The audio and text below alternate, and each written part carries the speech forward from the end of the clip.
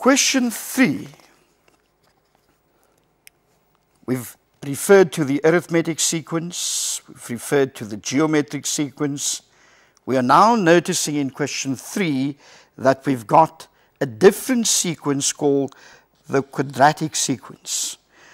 I think many of you seem to like this sequence.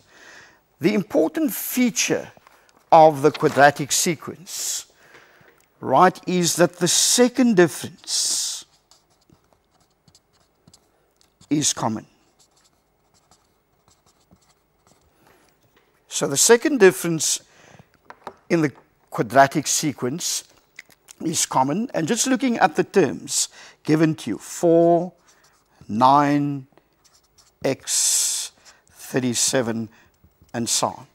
What has made this question awkward is that they've decided to throw an x in, and they're asking you to go and work out x's value as the first question for 3.1.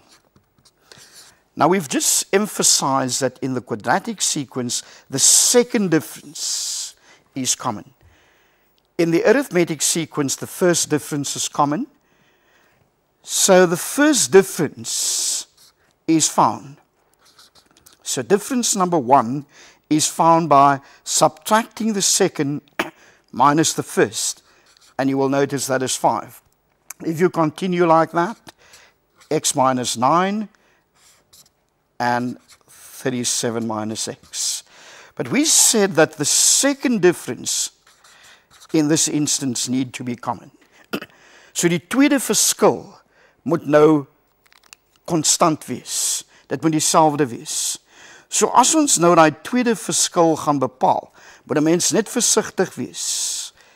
X minus 9 minus die 5 moet dus nou gelyk wees aan 37 minus x minus, pas op.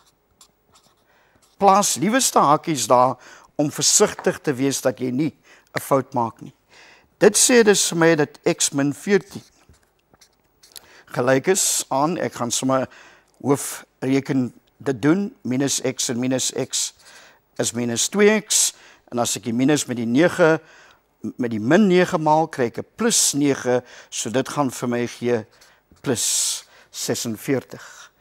As ek nou my x na een kant toe bring, is 3x dus nou gelyk aan 60, as ek die minus 14 oorneem, dit gee vir my 'n oulike getalletjie x is gelyk aan 20.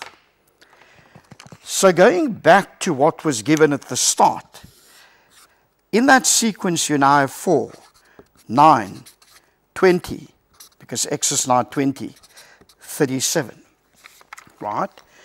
But what is very important is that the second difference is common, and we found that second difference to now equal, right? Let's just ask ourselves, what was the second difference? The second difference, if you go back to what we had, was x minus 14. So if I take x's value as 20 minus 14, then that second difference is 6. And an important feature of the quadratic is that 2a, twice the value of a, equals the second difference, therefore a is equal to 3. What does a represent? A in hierdie geval is die waarde van die algemene term. As ek a voor, as dit nou 'n x was, soos in 'n kwadratiese vergelyking, sou ons die kwadraat in daai vorm skryf. Want nou, omdat ons met die ende term werk, gaan ons x vervang met n. En al wat jy nou kan doen is, jy weet alreeds, a is 3, so dit maak dit 'n bietjie makliker. Want anders sou jy 3 onbekendes moes oplos.